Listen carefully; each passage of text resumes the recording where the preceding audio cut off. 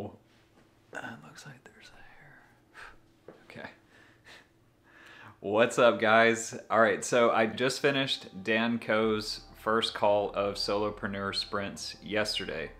These were my takeaways. So first, let me say this is a paid course and I don't want to give away too much information from a paid course.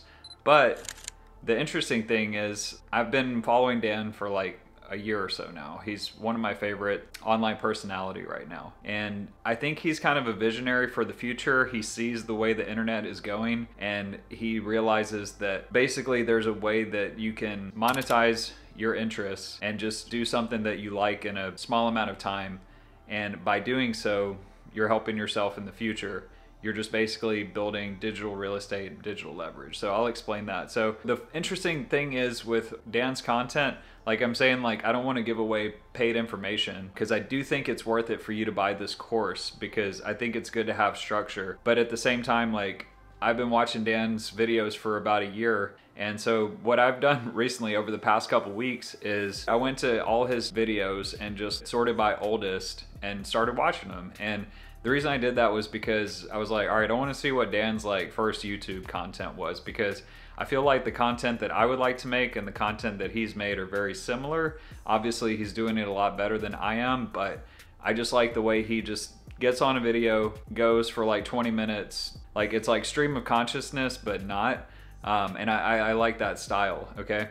So basically everything that we talked about and I learned in the video yesterday, like he's basically at some point given out for free. With the Solopreneur Sprints, the big thing that people are asking is like, what's my niche? What's my niche? Should I do this? Should I do that? What about this topic? What about that topic? And they're asking someone else to validate their ideas. But what they really need to do is validate their own ideas. And the reason I say that is because it really just comes down to this. What is something that you've done in your life? What is something you've accomplished that you're proud of? And for me, I've had an accomplishment that I was working on for about 20 years where I could never get a six-pack. And I was in pretty good shape for a long, long time, but I never could get to that last final push to get abs. I've been close a couple times, but never really figured it out. But I went on a diet in August, and just by implementing this diet and like following this process, I was able to get a six-pack. And I'm like, okay, pro tip, make sure you check your batteries before you start recording a video. Okay, so all it really was about a month away from hitting my goals. And so what I learned from that is basically it's a framework, okay? So my goal, I figured out the exact process that I did it, and I'm pretty sure that I could help others do the same thing. And it's something that I'm passionate about, which is fitness, okay? All right, so then once you figure that out, you then say, is this a common problem? Are there others suffering from this problem? And I mean, I would say 99% of people, or guys, I should say, probably want a six-pack. And so from there, you know that it's a common problem and you could help people solve it. Okay, so what are the ways that you do that? That's your next question, okay? Is it a common problem? Are you passionate about it? You've checked those two boxes. How could you help people solve that problem? Okay, so first, like, I don't have a big following. I only have less than 500 subscribers over like multiple platforms combined. So very small following, but okay, I've done this and I've taken something that I can get other people to do. I think that's a pretty good sale, is like to say, hey, I can get you either a six-pack or I can get you to the point of losing 5 to 10 pounds of fat in 1 month. Probably 5 is a realistic goal, but that's still a decent amount. If you're losing 5 pounds of fat per month, like it's only a matter of time before you get a six-pack. So the way I could do that is to start coaching people first, okay? So for coaching, I would say like a good amount that I would want to charge would be like 250 bucks. And so for that coaching, I would offer a month-long coaching for 250 bucks with 4 calls, 1 call every weekend or something like that. And so we're checking in, I'm giving them the frameworks to start, and then we're going to follow up every single weekend on the process of what I've done, what I was successful on, and how they're implementing that, how it's working for them. So you set like a measurable starting point for them, and then you're checking in every single week. And then you check in at the end, like to see what they accomplished, and then if they want to continue, if they have a further goal off of that, or if they hit their goal. So you could start compounding that, and you know, these calls could start as 2 people per weekend. They could go to 4, 5, 6, 7, 8, 9, 10. And I think 10 is even like, I think 10 to 20 is getting to the point where it'd be a little crowded. You know, so you might have to do multiple calls per weekend, but still each call could be like an hour.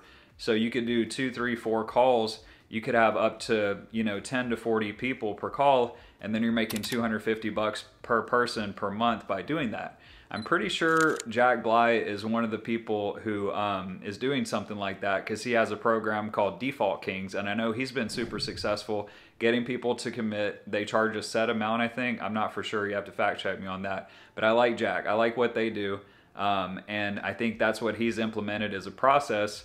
And I actually learned from him one of the steps that really helped me is just like focus on your calories. Like if you're not calorie tracking, you're just guesstimating. It's like if you were running a business and you were like, hey, I think I sold this many things today. Hopefully I did, you know, that's what I'm gonna write down. But if you're actually tracking it, you see your numbers and all that stuff. Like you need to track your sales, you need to track your calories. If you track your calories and you're in a calorie deficit, it really doesn't matter as much if you eat ice cream and pizza. If you're 500 calories below your maintenance rate, you're going to lose a pound per week on average, okay?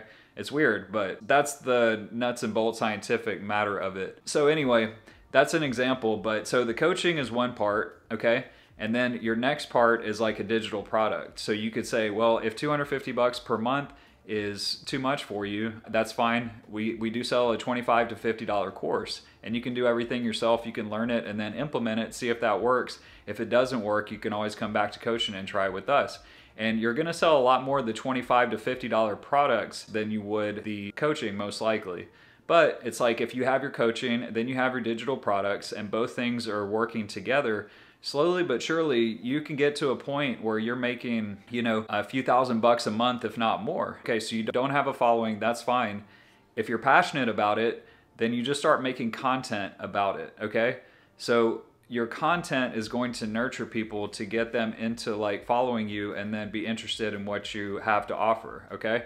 So just because you don't have a following doesn't mean you can't make money. You can start with the coaching, but through coaching, through content, and then just continually doing those things, you can actually build up a following. And when you have more and more of a following, you can pull those people into taking your digital product or your coaching, and then it's actually just compounding on its own, okay? So you see what I'm saying here is starting to make sense. Once you get to a certain amount of following, if you do this for like 1 or 2 years, you're probably gonna be successful if it's something you're passionate about. Usually with things that you're passionate about, you over-index and you're more likely to be successful.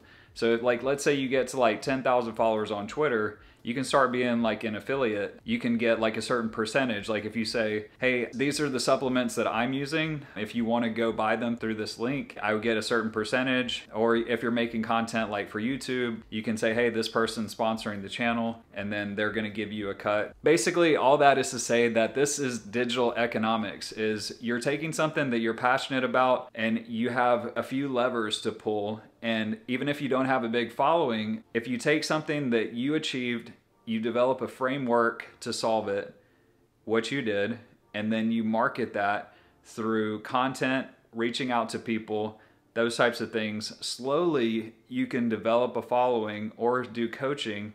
Both things are gonna work with each other, and eventually you're gonna have enough money to make a certain amount of income.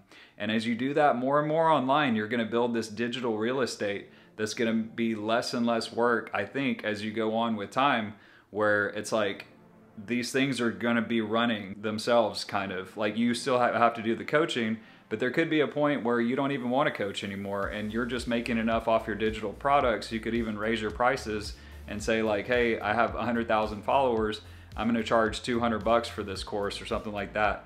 And then if you sell like 10 a day or 2 per day, that's like $400 to $2,000 per day. Which is pretty solid, okay? So that's digital economics.